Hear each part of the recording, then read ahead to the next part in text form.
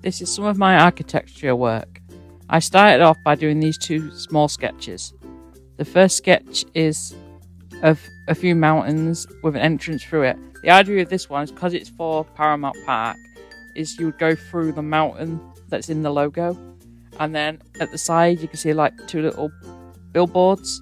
They would have like posters on to advertise each area. The second one is got a Godfather and Titanic poster on the sides because they're going to be some of the rides and parks within the theme park. And then you go down this path that leads you to the entrance. There's going to be like shops at the sides, left and right. You can go to the shops, and then you go down to the rest of the park.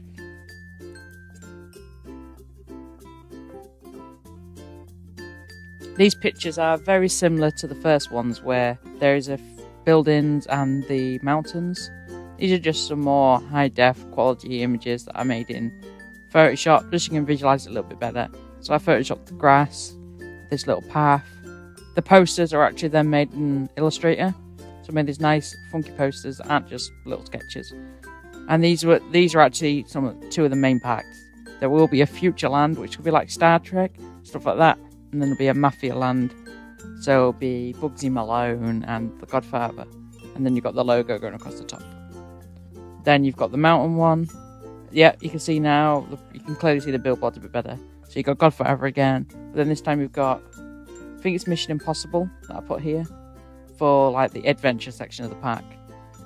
And these two images are of me using a bit of SketchUp.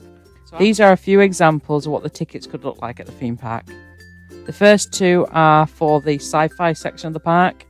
So this one's just Bugsy Malone, and then there's a few others on the other slides.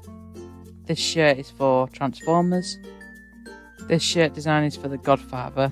With this shirt design, I'm going to do something different compared to everyone else. Everyone else is going to be like with iron-on sheets. I'm going to iron them onto black shirts. But this one, hopefully, I'm about to get some screen printing done, because they've got a simple. The reason this one compared to the rest is better for screen printing, because screen printing doesn't always come out perfect, but because of the simple colours and simple shapes, it should look really nice and a bit more abstract as well. This shirt is for Star Trek. This shirt is another one for Star Trek. It is Spock, the little hand symbol he does in the movies.